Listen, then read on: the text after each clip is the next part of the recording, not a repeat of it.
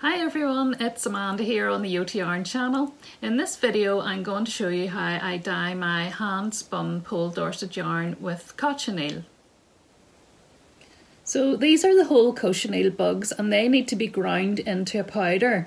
You can use an old coffee grinder or a pestle mortar. I just put them in one of these grip seal bags and I grind them down with a rolling pin. This is the powdered bugs and I'm going to put the powder into a jug and pour about a pint of boiling water over it and leave it to soak overnight. Just a quick safety announcement. All the equipment that I'm using is kept solely for the purpose of dyeing wool. You don't want to be using anything that you're going to use to prepare food. Also, I'm wearing an apron to protect my clothes and gloves to protect my hands and to stop them getting stained from the dye. It's also a good idea if you're working with powders to wear a mask so that you're not breathing in any dust. So while the cochineal is soaking in the boiling water, I'm going to mordant my yarn. I have two skeins, a total of 200 grams pre-soaking, and I'm using alum at 10% and cream of tartar at 5% of the weight of the dry yarn.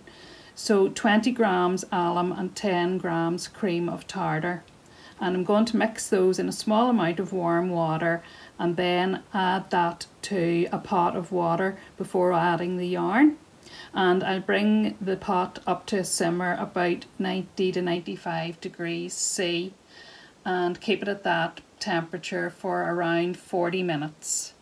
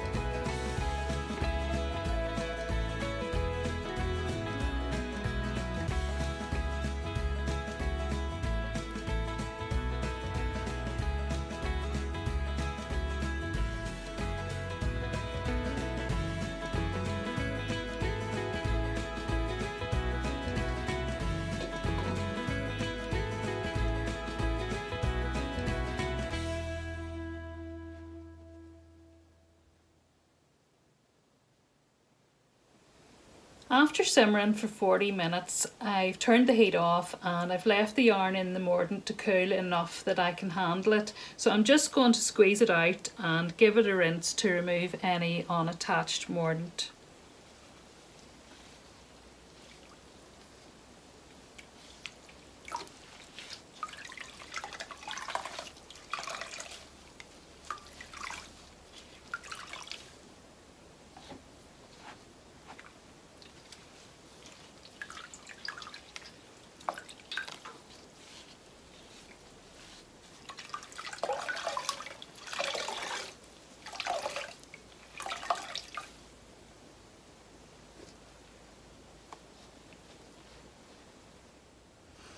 This is the liquid after being left overnight, and I'm going to strain that off through a sieve with a piece of cheesecloth into a bucket, and I'm going to scoop the paste that's collected in the cheesecloth and put that back in the jug and cover with more boiling water. I'll repeat that process 3 or 4 times until it doesn't yield much more colour.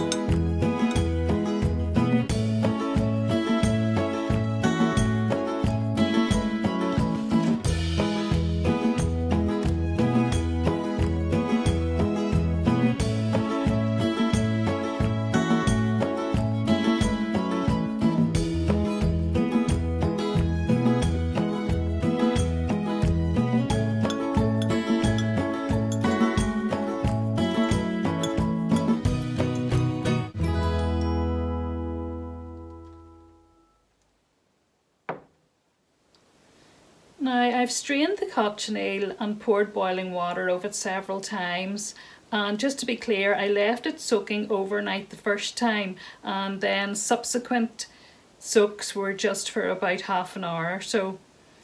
The cochineal is extremely potent and it's still yielding quite a bit of colour, so I'll just let the powder dry out and keep it for another dye bath.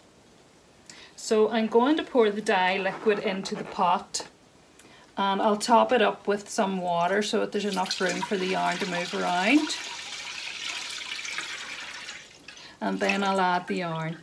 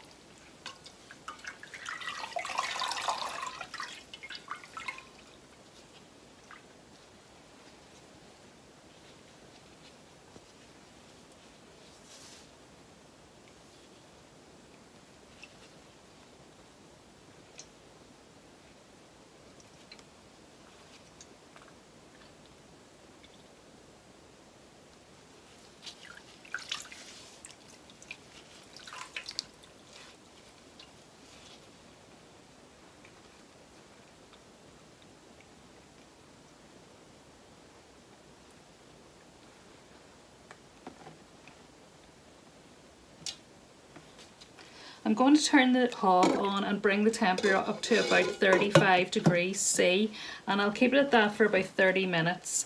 And then I'll raise the temperature to about 80 degrees and leave it for a further 20 to 30 minutes.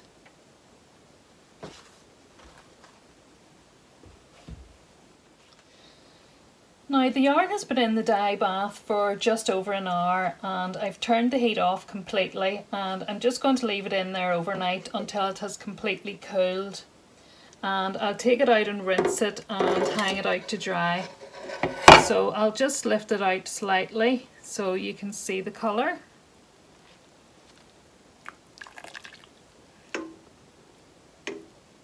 Now obviously once this is dry, the colour will be a bit of a paler shade. At the moment it's a sort of a medium rose pink.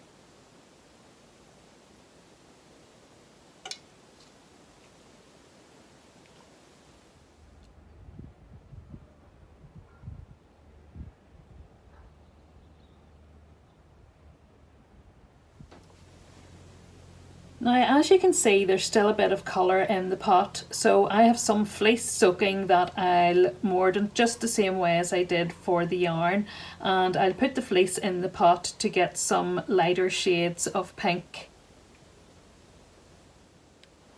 So this is the result of the cochineal dye. There's the two skeins. So there's 100 grams roughly in each of those, and then I have this huge pile of fleece which I put into the exhaust bath. There's about 200 grams, just over 215 or something like that grams there, and then I spun up this little sample of the fleece on my spindle. So that was the result of dyeing with just 5 grams of cochineal. So I'm fairly pleased with that. If you have any questions, you can leave them in the comments below and I'll try my best to answer them. I hope you enjoyed this video and hope to see you again soon. Bye!